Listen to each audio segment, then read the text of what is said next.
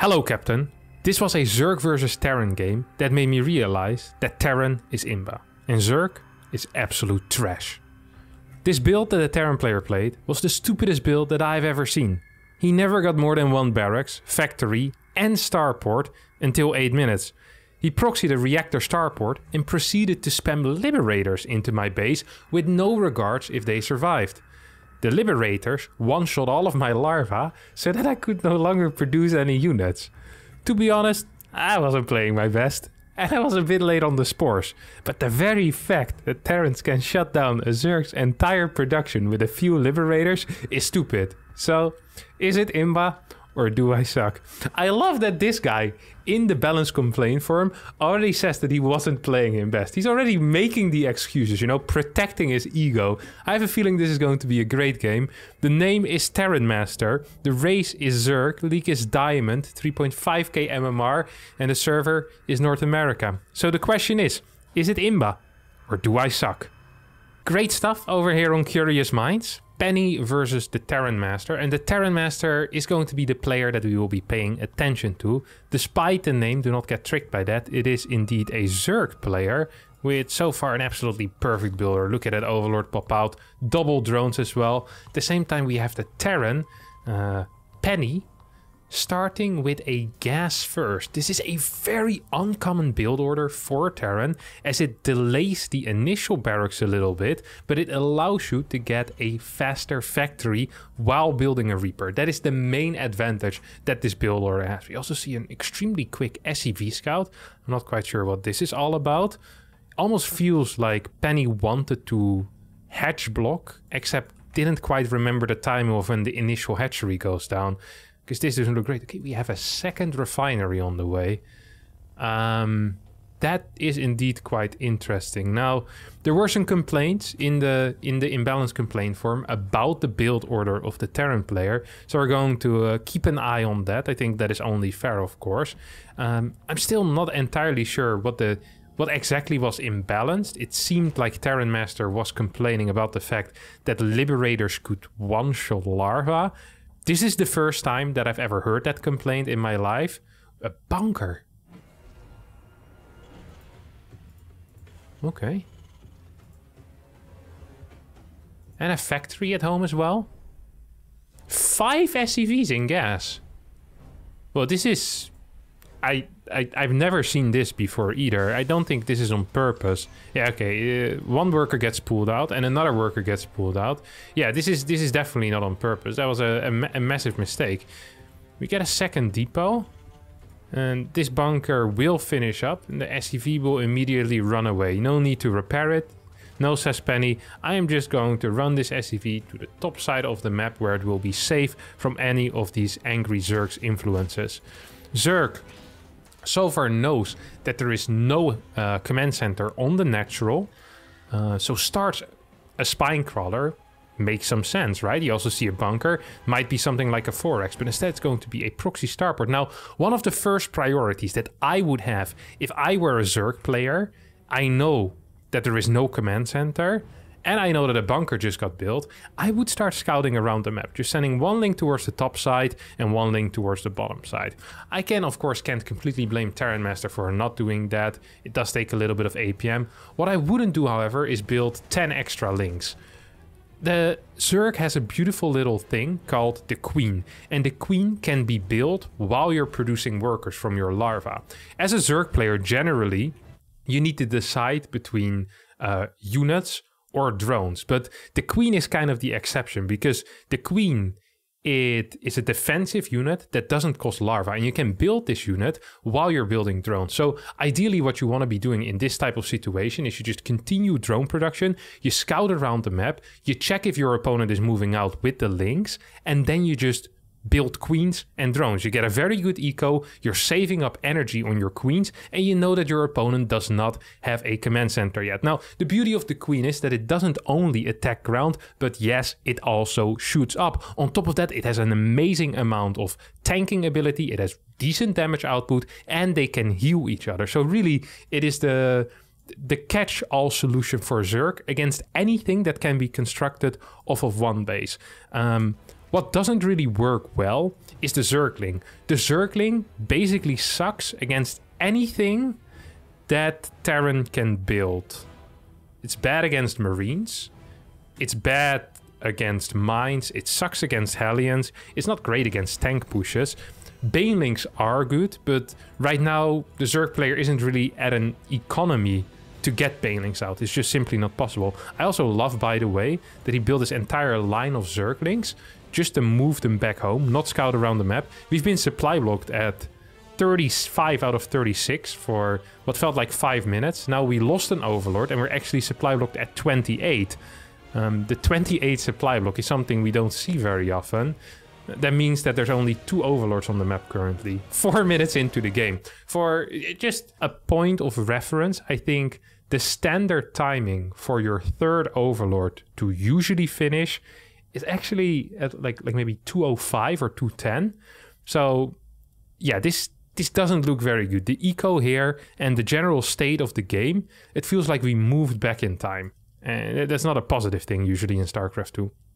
If I ever had a time machine, that would be a very positive thing. I'd be doing great things with it, like buying lots of Bitcoin in 2009, writing down all the lottery numbers.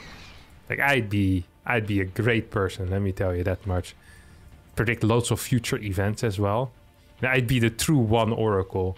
I thought about this actually before, that if I would be capable of traveling back in time to predict future events, what would most likely happen is that some government would kidnap me, put me in a room and force me to do the future telling for them. So you probably wouldn't, you kind of want to keep a low profile, you know? You wouldn't want to be able to predict everything, just every now and again. And just like one of these people, like one of the carnival peoples, you know, with the crystal ball, you want to just kind of throw stuff out there. So every now and again you're right, and then you point at, see, I'm right, but you also want to have a backlog of predictions that are completely incorrect. So that when the FBI comes knocking at your door, you say, no, see, I'm just gambling a lot, you know. I use the shotgun approach. I put a lot of crap out there and then eventually I get right. How this is in relation to this game, I can't quite recall. What is rather odd, though, is that we're right now getting triple gases as well as a spire off of 3 queens and 27 workers. Now, I'd like to remind everyone right now that Terran Master, our Zerg player, isn't aware what's going on. There is no vision on whether there is a command center. A 3rd base has been taken. But technically, we're still preparing for a 1 base all-in. Now, what are some common 1 base all-ins? Well, they don't exist because there's no such thing as a 1 base all-in in TVZ. But if we were to just think about it with a barracks, a factory, and a starport, we'd be thinking of marine tank pushes with medevacts. We'd be thinking of Banshee attacks maybe a battlecruiser rush as well. Literally every single thing that the Terran could have built from 1 base, whatever the heck it is that Terran Master is doing is not good against it. Terran Master had the audacity to complain about his opponent's build order, but his own build order is even worse. And you know what they say? If you live in a glass house, you shouldn't be throwing stones at other people, or you shouldn't be throwing stones in general. In general, you shouldn't be throwing stones. It's a dangerous hobby. Also, quite frankly, a rather weird hobby. I have a 3-year-old domesticated hamster that lives in my basement, and sometimes I let him out of his cage and he'll run over my keyboard and touch my mouse, and I've seen him produce build orders that make more sense than whatever crap it is that you're showing me here, Terran Master, because this build is actual hot garbage. It doesn't make sense. It's not safe against anything that is from 1 base. It is not good against anything that would be from 2 base. It just completely sucks. Low eco, really fast stack. You're actually super lucky. Honestly, you're one of the luckiest people here, because a Spire is kind of good against this. You get like 2 Corruptors and you will be fine forever. Now, you of course also have the 2 Queens, which should be capable of killing these Liberators. Or you could lose both of the Queens. But there's still 1 Queen out there. Where's that Queen? Oh, it's spreading creep. That is great. I like the priorities here of the Queen as well. Defending this particular creep tumor over making sure that this Liberator will not be capable of denying mining for the next 5 minutes. Oh, you gotta be kidding me. You literally have a single unit to micro. How is this possible? How is this? What are you even looking at? Our base is under attack. Okay. What is this? Stomping on your drones. Someone stomping on your drones? Indeed. Okay, look at this. Look at this. You're selecting it. You're looking at this. You're walking in the circle. You still have it selected. You still have it selected. This is wonderful. This is slow motion view of some of the lowest level decision making that I've seen in my life. I knew that people like Terran Master were out there. And after 2.5 years of doing Is it Imba or do I suck? I finally found one. A complete idiot. I've joked before about negative IQ. But Terran Master, if you're out there, I think science would like to study your brain. And then, you know, scientists are always looking for ways to increase people's IQ. What they could do with you is they'd look at your brain and then reverse it, basically. The complete opposite of what your brain is like, reverse that, and we'd get someone with infinite IQ. That at least is my theory for now. I like the queen that you're building here, makes sense. You had great success with the last queen that you built as well. So I do like that you build another one. Taking a fourth gas! Yes, that definitely is the priority right now for us. Very, very smart. We have 2 gases that we're not mining from. Getting a spore. Why are you getting a spire if you're not planning on using it? Like, you could have at least built like a corruptor here from this base while it's not being blasted by these liberators. You said that every single larva got taken. You're building 4 drones. How does this have the priority? 2 spores in the natural? How do 6 drones have the priority over getting 2 corruptors to deal with the liberator harass? Ling run by, gets taken out by this mine, and then your hold positioning here behind the mineral line. Some great stuff. High level harass. I just really don't understand this. It's like I'm watching the first person view of like Alpha Star playing its first training game or something like this. It actually blows my mind that there's people like you out there. Like, why did you take the 4th gas? Why did you build a spire if you didn't want to use it? I have so many questions for you. I'd like to get in contact with you. Could you please send me an email and we can talk it out. But I'm excited to speak with someone exactly like you. I'm just so curious. 23 workers, 2 spores already done. This liberator right now is threatening absolutely nothing. And rather than just sending these drones into the main where there is a spore already, you decide to build another spore with the only, 70 minerals that you have in your bank. You decide to build a spore at this base.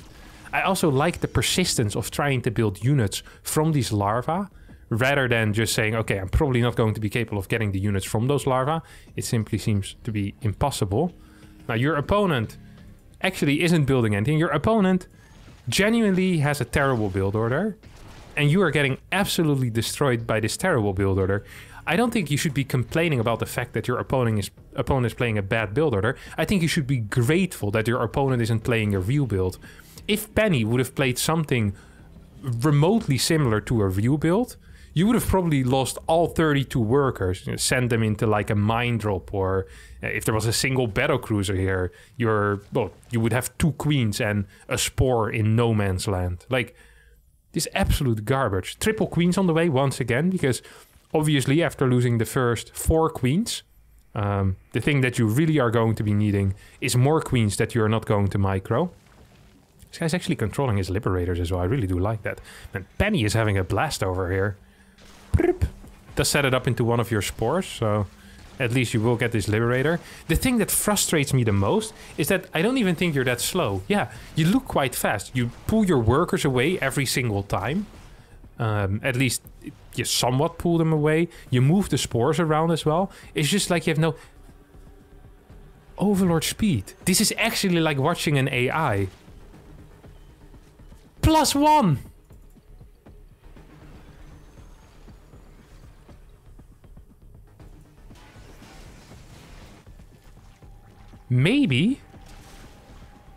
maybe Terran Master is playing some challenge of not wanting to build any units, but getting the upgrades for them. Some beating Grandmaster with stupid stuff, but rather than the series being called beating Grandmaster with stupid stuff, it's losing to diamonds. Wait, this is diamond?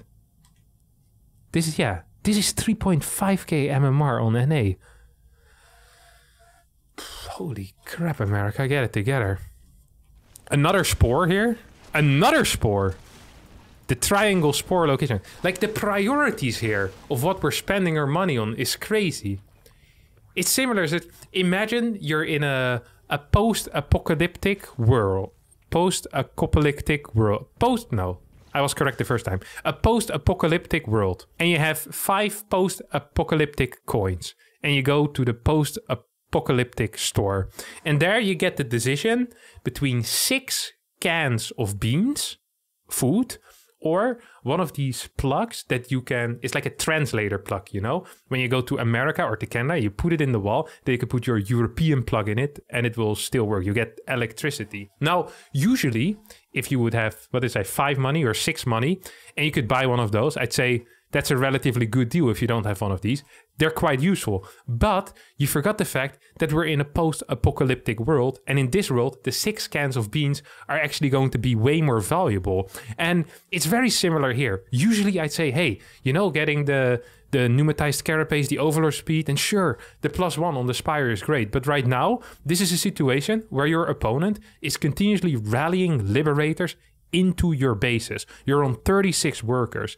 The priority should be getting units out to deal with the liberators and then getting drones out to get back your economy. The priority is not getting upgrades for air units that you don't even have, getting triple spores in your main base, and making your overlords fly faster. Like, what is this? I don't even understand why you're adding 2 more here. You already set up Hydra then. You cancel the +1 and go for a Hydra then now. This entire game just makes no sense whatsoever to me. I don't understand how this is 3.5k MMR. I really just do not understand that. I used to respect people in Diamond. This is very, very low level. I think this is the worst game we've seen so far. He does have creep spread though. This Zerg is really bad.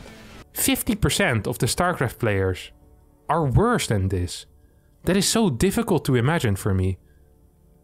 And it hurts a little bit as well. This is a relatively old game. Okay, this is it. No GG either, because obviously the only reason your opponent won was because of imbalance. I'm not even sure if I can take this imbalance complaint from serious. This feels like a setup. Like these 2 guys, the Terran Master and Penny, just sat together like, let's create the worst game possible, say that it's Diamond and send it in. I just can't actually believe that this is a real game that got played on the ladder.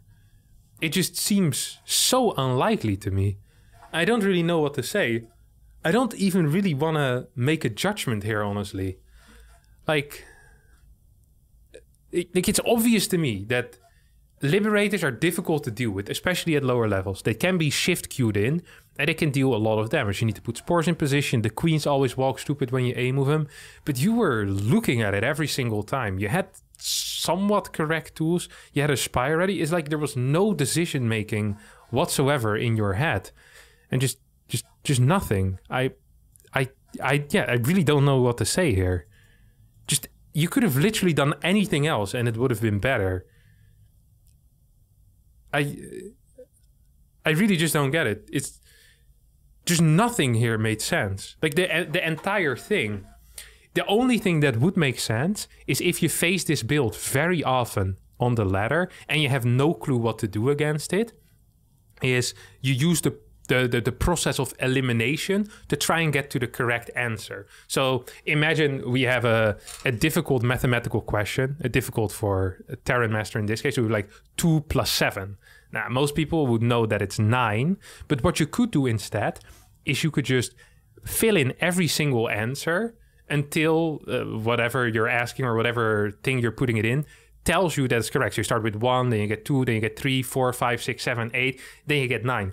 This is what's happening right now, I think, with this game. It wouldn't surprise me if from now on I'm going to continuously be getting replays sent to me by Terran Master against this exact build order, which is wildly varying responses. So starts with like this complete crap, 4 gases, aspire, get +1, overlord speed, walk my queens into the liberators, and then he hears me say, it's like, oh, this is not good. Okay, it's not good. Next time he's going to build a Hydra, then build 4 roaches, morph 6 banelings, and then moonwalk the queens across the map. This is the only explanation that makes any sense whatsoever. This genuinely was the worst game I think I've seen in this entire series. And it's a diamond game, and that saddens me. You definitely do suck, and liberators are not imbalanced. I really do not want to receive any more replays either. I'm just mainly confused, and I'm going to sleep for 18 hours to try and recover from this. Thank you. That will be it for me, and I'll see y'all next time. Bye bye.